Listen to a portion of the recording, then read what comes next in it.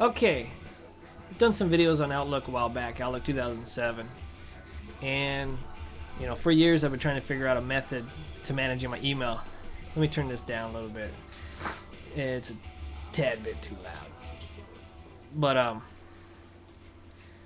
okay. The way I set it up now is it's kind of cool. I'll briefly go over it, and maybe if people are interested, I'll do a more detailed video showing how to do it. But for the most part, okay, here's my Outlook 2007. Um, I'm currently using Gmail for all my email, and they're all stacked down here. I'm using IMAP. We'll get that off. But what I did here is, and this is a method used by someone else on the net that I found, and they talked a lot about it, and it made a lot of sense. So I tried it out, and I like it. I'm using it for work as well. I don't have anything in my inbox. Everything that comes in through all my different Gmails, I have a bunch of rules set up where I actually have one rule set up that takes anything that ends up in my inbox and pushes it out to this processed '09 folder. And so if I go in here, right now I have it sorted by categories, but if I do it by date, I mean, you can see I got tons of emails in here, and I try to keep them all categorized, and I use flags. So and the way this works is I set up search folders, and that's down here. Let me open that up. Okay, here's one I created called GTD, short for getting things done.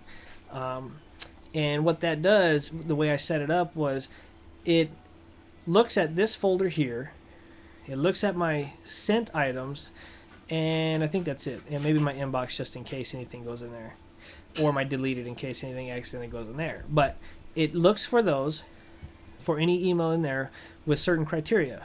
The criteria being, does it have a flag? If it's got a flag, oh, well, before I get to that point, part of the process that part of the rule that takes the email directly from the inbox and puts it right in here, it also flags it. Okay, it flags it with the due today flag. So this search folder I created only shows new emails that came in that are flagged. So like if I'm done with one, like let's say I'm done with this one, all I got to do is hit the flag and it disappears from my folder. I mean, it's still in my processed '09, and so I can still run searches in my entire folder here.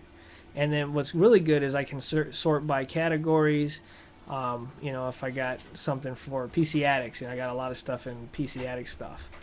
I could do that, or if I could search it by other things. But for the most part, I work out of this GTD folder, and I found it helps a lot in trying to keep this thing clean.